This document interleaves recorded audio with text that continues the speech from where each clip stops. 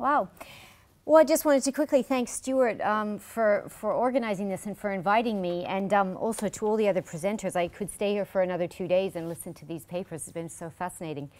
And also, we were talking last night about just the great dialogue that we've had going in this room.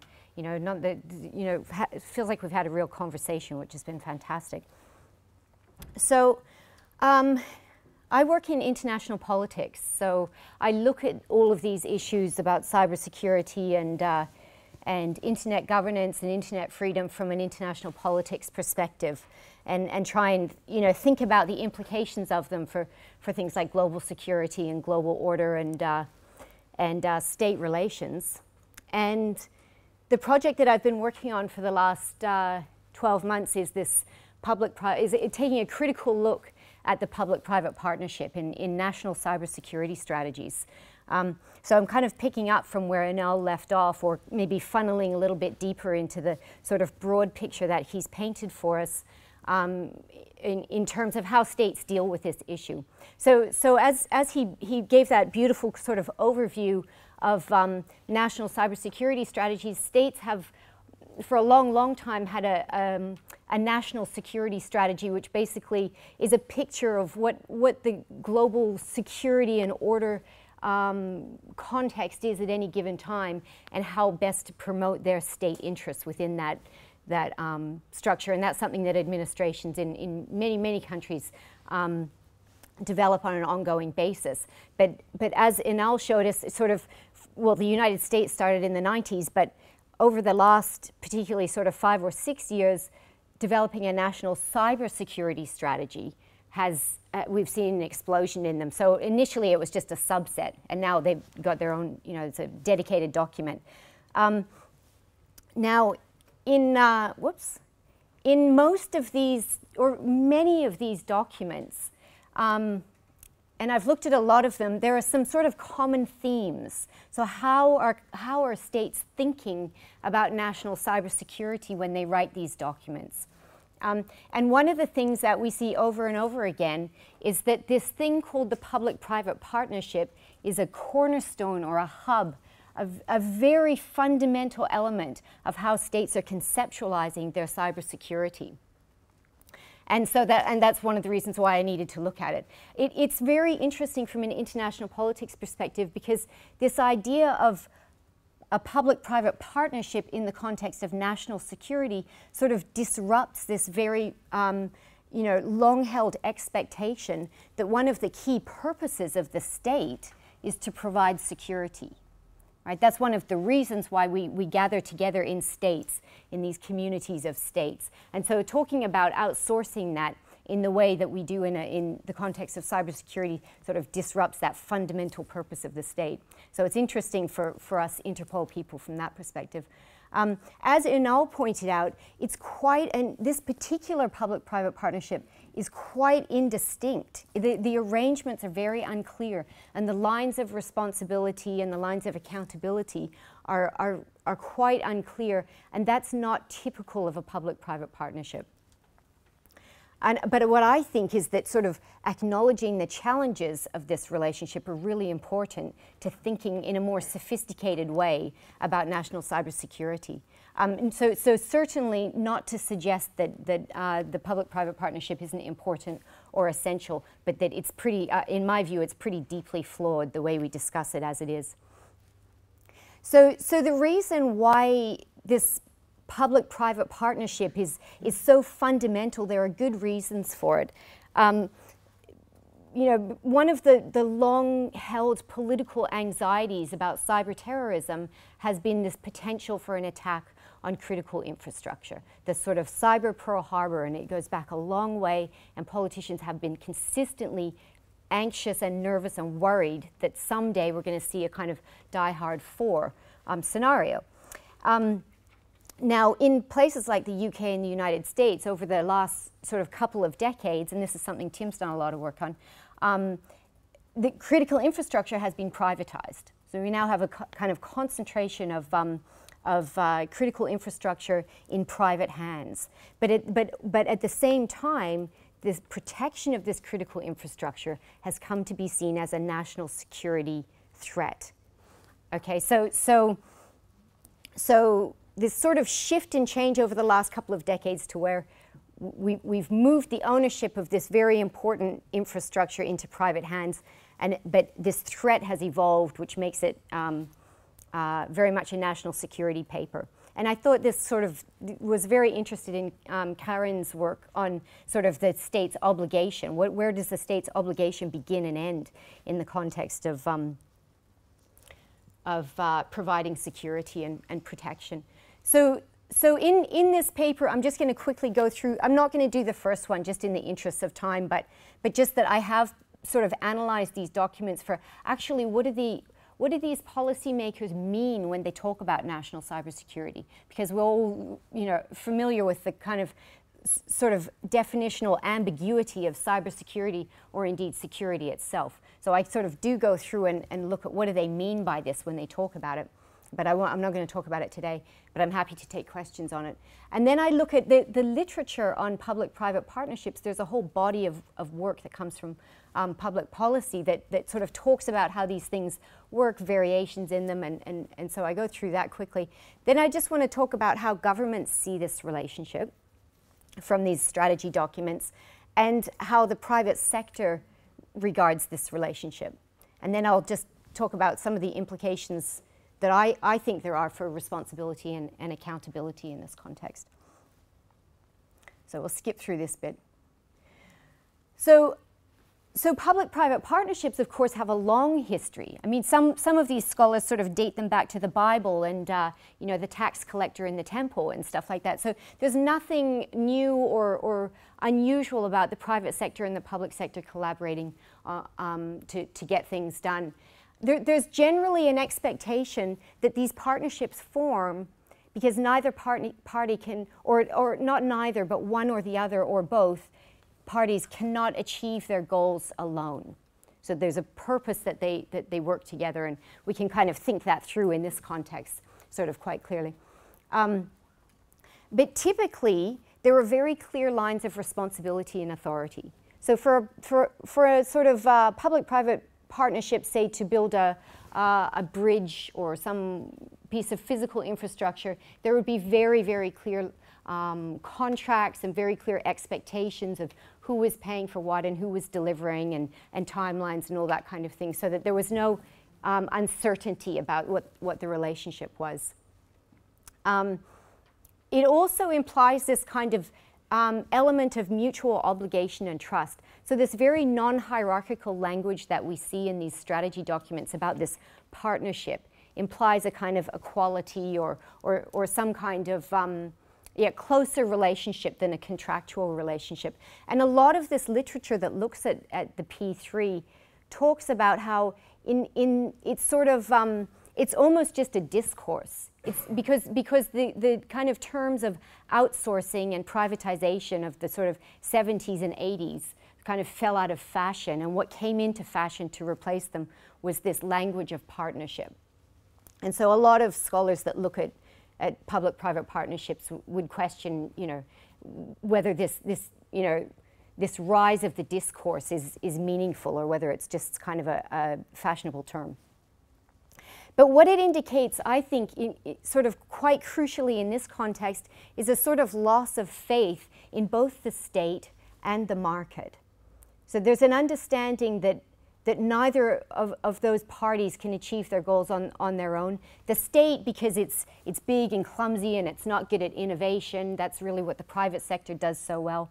And then the market, because, well, we need someone to oversee the market. And we don't completely trust that the market will follow through on what we regard as appropriate level of national security. So there's this fundamental sense that there's a problem there.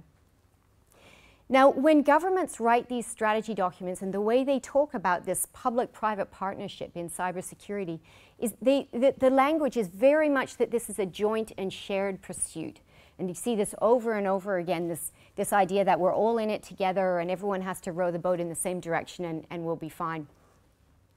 They also see it as very much a solution to this mandate and capability gap. So politicians will often make the comment that It's not the government's mandate or responsibility to act as a sort of sysadmin for private networks. That's not their responsibility. But furthermore, they just don't have what's necessary. The private sector has the kind of skills and the thinking and the innovation. And so it's very much seen as a role that the private sector is best equipped to take the lead on, and that they should take the lead on that. And one of the major elements of this public-private partnership in these strategy documents is an emphasis on information sharing. So the way that we'll enhance this partnership, the way that we'll deal with the cybersecurity or cyber insecurity is by sharing information. The government will make sure that they offer timely and actionable information to the private sector, and the private sector is under an obligation to share that information back to the public sector so that it can be disseminated. Now, the private sector doesn't quite see it the same way, unsurprisingly. So first of all, the private sector is very clear about this. They do not expect to be funding national security. So the private sector, when an organization that owns a critical infrastructure thinks about how they will fund and develop their cybersecurity, their internal cybersecurity, they think about that they think about it in basically a cost-benefit model. So we will pay so much because if we pay less than that, an attack will be more expensive, but than it is to prevent it. Right? So it's sort of like the way we all think about our own security. Andy was just showing me some antivirus software that I'm going to install on my Mac when I leave here, but I'm going to pay for it. So, but I'm thinking, well, it's worth it. How much is it? Is it worth it for me to pay? Yes, it is. I'll buy it. If not, I will say, no, I'll take the chance. I may be vulnerable, but I'll run my risk. And there's also insurance in that equation as well for corporations. So when companies think about that, they do it in that context.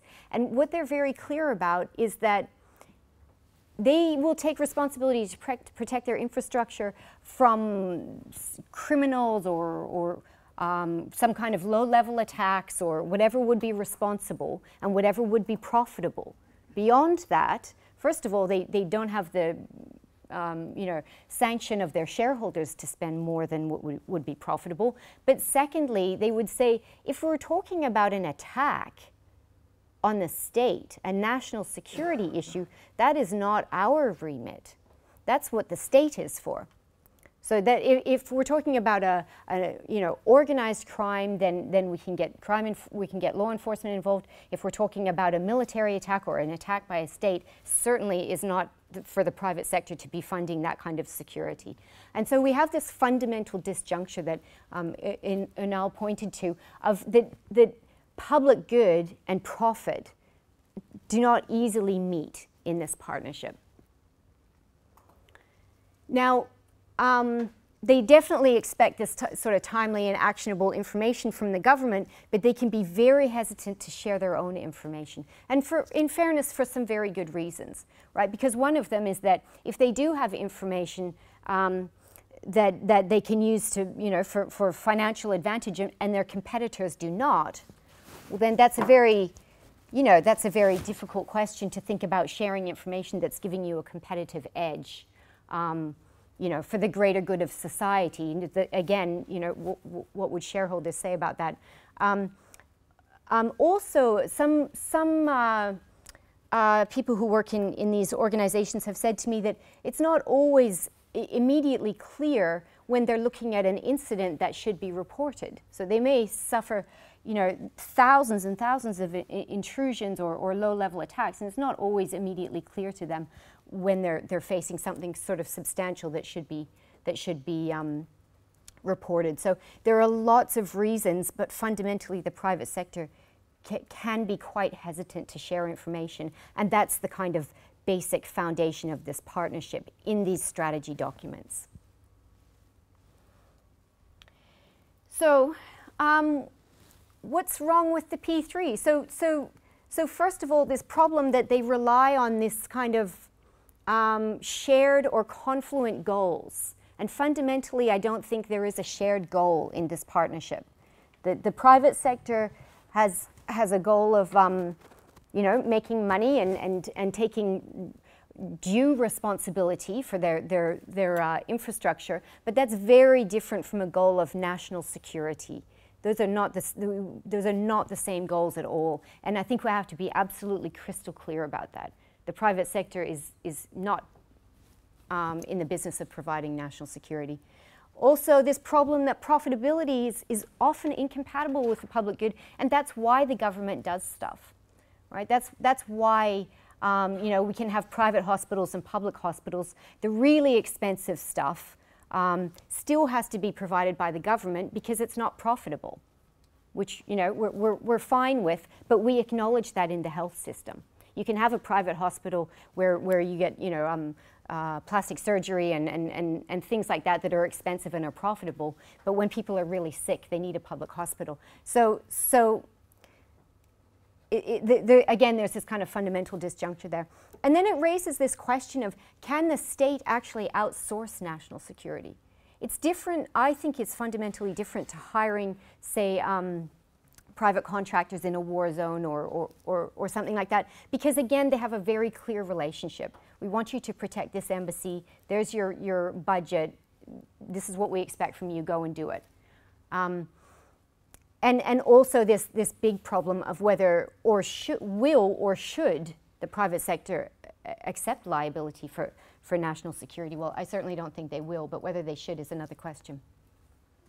So the implications of this for international politics and this kind of global security and global order questions sort of come back to this thing that national security has always been understood to be a core function of the state. And some people would even say it's the purpose of the state.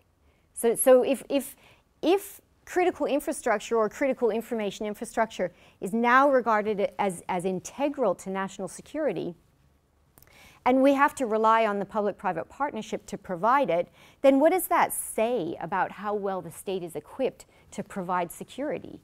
And sort of, you know, what are the implications of that then for national and international security? Are states that don't rely on a public-private partnership in this context better equipped to deal with the information age than states that do?